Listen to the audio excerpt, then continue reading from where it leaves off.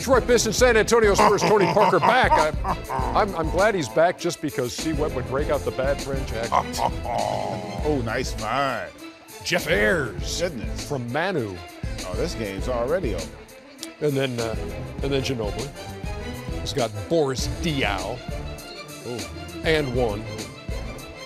They just blitzing these guys. They led 37-20 after one. They led by 18 in the second quarter. But the Pistons say, hold on, EJ, we're going to get another shot block. They'll just keep on going. The defensive talent of the Spurs. Yeah, so they lead by as many as 18. Time winding down in the half. Timmy. Yeah. Buzzer beater.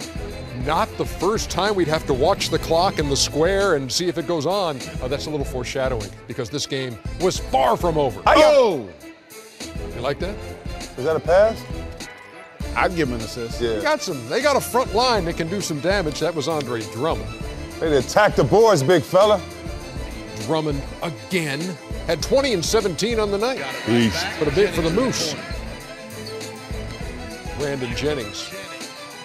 More from him later. Did not have a big shooting night, but came up big later.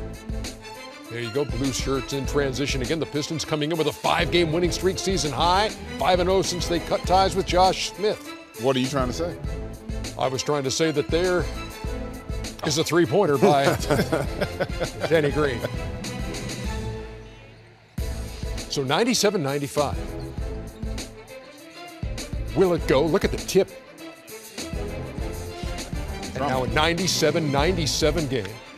That's what Manu breaks the tie for 3. They're still up 3, and Pop says, let's foul. You know this is a strategy, and sometimes, you know, you want to make sure that you don't give a team like the Pistons a chance to shoot 3. Meeks hit them both. 1-point game. Spurs to inbound, 8 seconds to go. Oh, my gosh. Duncan's pass to Mills off the hand, and here come the Pistons the other way, and it's Brandon Jennings who had just missed a layup, and this one goes. Wow. And a good decision not to call timeout because it didn't allow the Spurs to set their defense, and Jennings was able to probe. How about the defense, sideline out of bounds defense by the Pistons there? Yeah.